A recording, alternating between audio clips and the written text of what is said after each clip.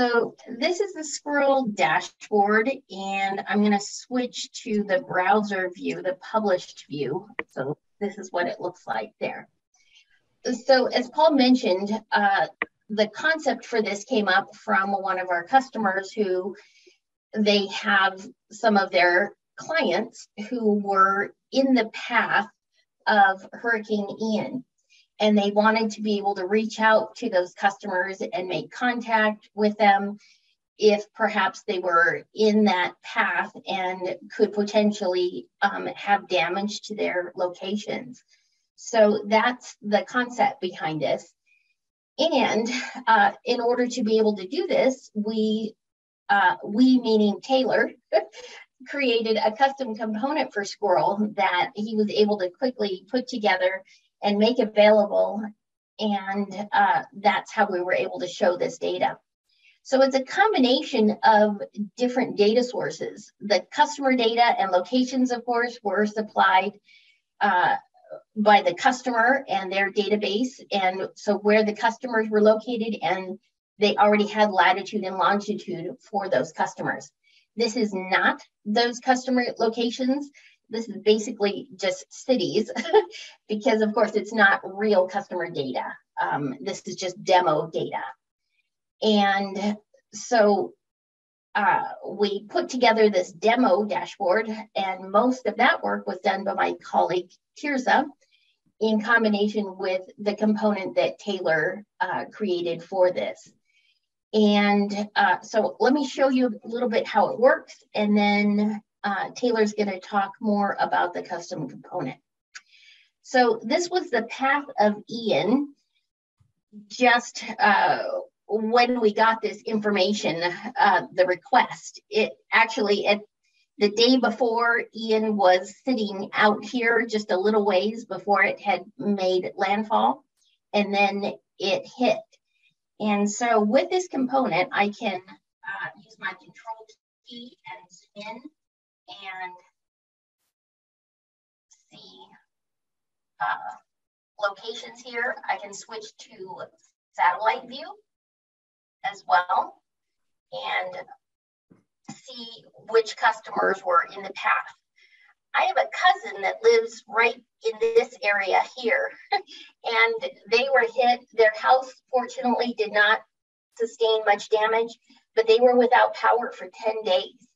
And it really got me thinking, fortunately, we don't have to deal with that much in Arizona with, big weather conditions that could disrupt the power.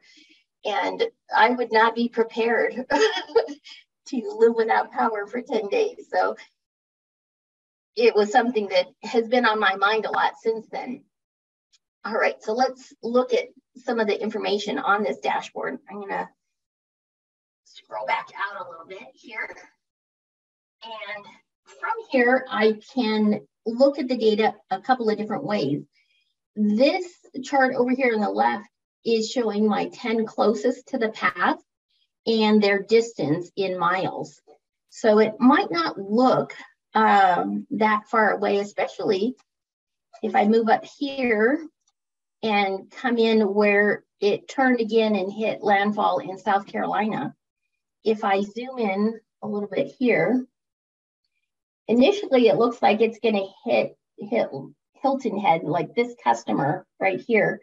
It looks dead on, but if you zoom in really close, then you can see it was actually predicted to go about 20 miles from that closest customer there. And again, this is just a data point on there, but we could get some information about the customers that were in the path and what information, like say their recent sales, look at it from top highest sales if we wanted to. And then we could also click on a data point as well. So let me back out again. And if I wanted to say contact this customer, I've got their phone number and my contact there and how far they were from the hurricane path. So just by clicking on any one of these data points. Okay, so that's the basic concept. being able to give them information, the contact, the phone number of which one of their customers was along that path. So we started working on this, and then as time went on, now Ian, of course, is old news, and the new hurricane is Nicole. So we have as well plotted some data for Nicole. Back out here. Nicole's on a different path. And this data is not quite up to date. It's as of yesterday. It became a hurricane yesterday for a little while, and it's been downgraded again to a tropical storm. So it's not as likely to do as much damage, at least not wind damage, but it may do some flooding damage for some of the customers. So you could, again, zoom in on the map and see which customers might be in that path and make contact with them. Okay. The other thing that we added to this map, we have some public links. So the hurricane path information came from this website here, and same for Nicole. I could click on this link here, and it takes me to a public link and showing the current scenario. Here we are with Nicole. And let me scroll down on the page, and it shows latitude and longitude for each of the locations as the time has progressed. So right now we're somewhere on today here, and it's downgraded to a tropical storm, and it's showing the latitude and longitude, and the winds are only in the 50 to 60 mile an hour range. Okay, so we provided the links for them on there so that they could see that. And then we also thought, well, what if they wanted to look at earthquake information or tornadoes? And so I included some links there. This is the US Geological Survey site. And so this is where recent earthquakes have happened. They're small, as you can see over here on the left, although I've been in a 3.9 earthquake, and when you're close to that, it doesn't feel comfortable. So that was an option that they could look at as well. And then tornadoes. There's been a little bit, not much of tornado activity. All of these warnings have expired already, but they could look at information for that as well. So it doesn't have to be just a one-time use scenario. They could look at information for various weather type conditions, natural disasters. As long as we can pull in that latitude and longitude information, we can plot it on the map and make it interactive with our customer data. In this case, we have the mocked up customer data in Web Intelligence. We're using InfoBurst to pull that into Squirrel. And so it's a combination of webby information and publicly available data for the latitude and longitude for plotting the hurricanes in this case. All right. Any questions before I turn it over to Taylor? I don't see any questions at the moment, Roxanne. Okay. Taylor, let me stop sharing. Okay. And hand it over.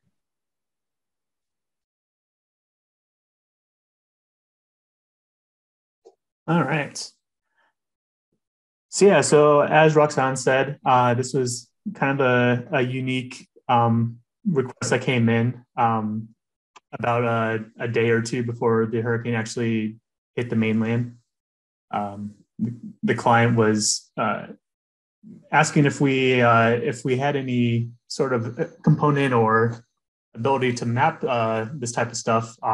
He was saying that he's been trying different dashboarding tools and stuff, and he hasn't been able to quite get what he's looking for. Luckily, the Squirrel team this past summer released their big, huge custom component add-on marketplace and API and everything. And I've had some experience developing with that, and I felt pretty confident about turning stuff around. So I replied back to him and told him, just give me the rest of today. Let me see what I can come up with. And so I started kind of digging around. Google Maps was the main part of the component that I kind of lean towards, just because it's a fairly easy to use. They have a robust API and everything. So that's the base of my component is Google Maps, if you weren't able to tell. As far as what I was looking to accomplish, I was kind of looking to do something, or at least give the capability to do stuff like this. So to be able to plot markers, to draw a path, to draw kind of like a polygon shape for forecasting, or if you want to reverse it and show just where the hurricane's currently hit and what the severity of where it's hitting, depending on if it's what level it's at. You can do a color heat alerting on the poly shapes and everything. So that's kind of what I set out to start developing. And I was able to actually get most of this done in less than a day between the Squirrel API and the Google API. Pretty simple to build out, and I'll kind of show you a little bit of the back end. But as far as the actual component goes, inside Squirrel here, you're able to get it downloaded from the Squirrel add-on marketplace. And so once you do, you'll have it in your list of add-on components here. So we could take it right from here and plot it onto our canvas and start hooking it all up. Some of the general functionalities I have available in this current version right now. Google Maps requires an API key for using it, which I can't include on the component itself. So I have it set up to where a client can hook up their own API key that they have. You can control the center of the map. You can control the zoom of the map. Markers, we can come down here. So if you have a column or row of latitude, longitude points, you can set those as your markers and it'll plot them out. As well as you're able to customize the actual shape of the marker. So you notice that these aren't the typical red pin that you see on a lot of Google Maps stuff. If you have your own set of custom marker icons, or if you want to use a free to use on the website or something, you can set the URL path to those and it'll plot those all as the one you're looking for. And then I also have the ability, as you can see, to draw a path with a line. So same kind of idea as the markers. You just give it a list of coordinates and it'll plot it in that order, as well as able to control the color of the line. And then the polygon, the circle as you see here, you plot those as coordinates plus a radius, so you can control the size of the actual shape itself, as well as the colors. So right now I have it to where the line would be the forecasted path of the hurricane, with the polygon being the kind of where it's hit historically. I can also switch this up here. So if I wanted to reverse them to make them look more like the kind of typical hurricane pass charts here, I can switch them up. You can see this kind of resembles more like like the ones I was showing you, where the estimate kind of has some margin of error for the forecast and everything.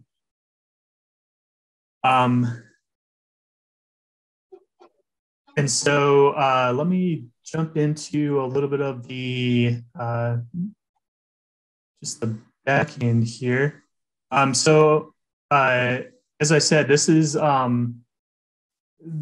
how you get this the add-on. It's going to be available for the public use very soon. So even if you aren't looking to chart necessarily hurricanes or storms or anything, I try to make this generic as I could so that it could have multiple uses. But on the Squirrel website, they have, if I can find, here we go, the Squirrel Marketplace. They have a gallery of different add-on components here. So if you go into here, you find one you like, you click into it, and then there will be a button up here that says Get Add-on.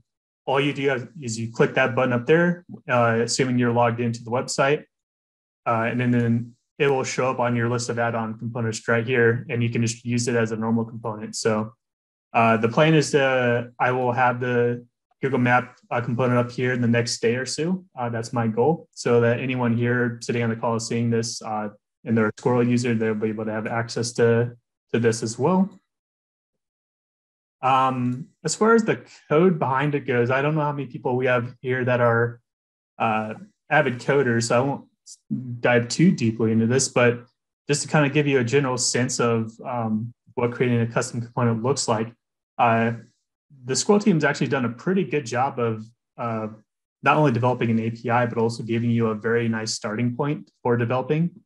So there's only really 3 main files, and depending on the complexity of your component that you're really going to be changing. They have the property panel here, which this is just a JSON file, and this is what's going to be building out the properties on the right side here. And if you go to their API, they have a bunch of different types set out. So they have the input box, which is kind of what you're seeing here, where you can bind it to your spreadsheet. They have checkboxes, radio buttons, drop downs, all different sorts of things. You can see they start you off here with a couple of examples for their hello world example. Along with that, you just tell it, you give each of the properties a name. So we have a data and a response, and then you just tell it which direction are the properties coming in. So the data is going to be coming in from the dashboard to the component, and then this is going to be something that the component sends to the dashboard as a write back or interactivity. This is their sample HTML, which looks a lot more complicated than actually is, just because they're doing some SVG stuff. But this is going to be just your basic HTML. If I can move the presentation thing here, this is going to be the actual your add-on.component.ts is going to be kind of the actual the backend heavy lifting of everything. And even this they have it set out pretty easily to kind of understand here. So they have some functions kind of built in already for you. So they have like this onset position. This triggers when the position of the component changes in the Squirrel. Onset size, this changes when the size of the component changes inside the dashboard. This on init state, this is what triggers when the component loads in the dashboard. On property change, so a lot of times we'll be using bindings for the spreadsheet, and sometimes those bindings will change depending on if a selection is made or if data is changed. And so this will trigger on any change on that, as well as this on complete. So if you're changing multiple things at once, you can wait for them all to be done and then fire off whatever you need to do. And then process data, this is just their example of sending data back to the component. But then if we jump into my actual code for the Google Maps, you can see this is my properties window. So it's not too complex. Basically, I just have a few more input boxes where I define like the API key, coming in, the center, the zoom, my HTML. I can find what I did with it. Pretty simple. I'm basically defining my Google Map component here, and then also my markers, my line, and my polygon. If we look at the code, I'm setting a few variables up at the top here, but otherwise it's most of the same here. So I still have all kind of my defaults, set position, set size, all that stuff, and they'll have some stuff that happens. This looks way more complicated than it actually is. I'm basically just watching for every single property that comes in and doing something with it. Yeah, so that's kind of it for a deep dive into it. But yeah, we were able to kind of get this turned around in about a day, get this into customers' hands and get them to start going with it.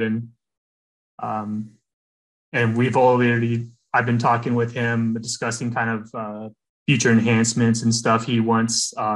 He's actually kind of looking for maybe this next storm coming in. So it's evolving, it's changing, and but overall, it was a pretty successful venture, and it was a pretty interesting story. So, thank you, Taylor. That's it's fascinating. I'm not sure that everyone's going to be building Squirrel add-on components. Showing us the code there was fascinating, but I'm not sure that too many people will be doing that. But it's good to know that it can be done. I think the more interesting questions that came in were, what is the tie-in between Squirrel and business objects? And of course, Squirrel was based on the same concept of Excelsius, the old business objects dashboarding tool, where it uses a spreadsheet as its data model for manipulating the data. Lots of people have adopted Squirrel in the last 18 months and are using it for all sorts of interesting low-code, no-code application development solutions, particularly things like value calculators, mobile applications, applications like the one you just showed us, tracking impacts of hurricanes and so forth. But the beauty of this solution is that these things can be put together very fast. And so in many cases, the clients already have the data sitting in business objects or accessible through business objects universes or Webby reports. And Squirrel has a direct connector to business objects to be able to retrieve that information, or using InfoBurst, we can read and write back to caches that are populated with web intelligence data sets. So that's the time. That's how it was used in this particular case, and so forth. But fantastic job, Roxanne and Taylor. Thank you so much for sharing that with us, and of course to Tirza as well, who participated in this prototype. I don't see any more questions, so over to you, Lucy. Awesome. Yes, as I said in the beginning of this session, I was pretty excited to get to see that. And while we're in the Squirrel topic, I wanted also to brag about the little Squirrel dashboard that that we at InfoSol actually work together. It's kind of like a pretty sweet thing, like as you know, InfoSol, we like always to share the love with the community, with our customers, with our event attendees, pretty much even with our employees, with everyone. So if you can see my screen, I kind of like just wanted to show you some of the stuff that we actually do. We have partnered with the city of Phoenix, and as you can see in the dashboard, we are part of the Adopt a Street program. And for all the people that live here in Phoenix, you guys, we are extending the invitation if you ever want to be part of these cleanup events. So basically what we do, we have a street segment and we go in and we definitely, clean up on the sidewalks and stuff. It's always nice to get to see the people that attend these cleanup events. Mostly have been the InfoSolites, as we call all the employees, the InfoSol Littles, which we like to bring our little people in the family, like our kids, nephews, nieces. But of course, friends and family are always welcome to participate. And just to quickly show you the impact that we have made so far this year. Well, here, let me show you the bags that we have collected during the quarters of 2022. Well, about 16 trash bags have been collected and picked up by the city of Phoenix. And that's all the InfoSol friends, family, and the InfoSolites and InfoSolitos that have been part of these cleanup events. We have picked up about 6 in total of recycling bags. But the interesting part, we are also keeping record of all the cigarette butts that we actually find while we're doing the cleanup. It was like surprising the first time that we did the first event that there were so many. So we are like, Paul was like, we have to keep track of those too. So yes, the streets, our street segment has been saved with 1,324 cigarette butts, as you can believe. So yeah, so that's what we do. That's what we do. If you should be getting the link to this dashboard for you to learn more about these cleanups events that we do. We host quarterly.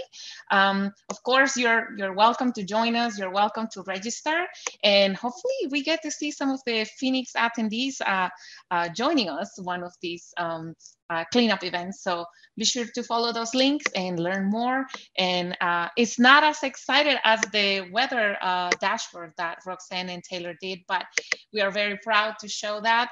And what a best way to definitely, give back to the community by hosting these kind of like events.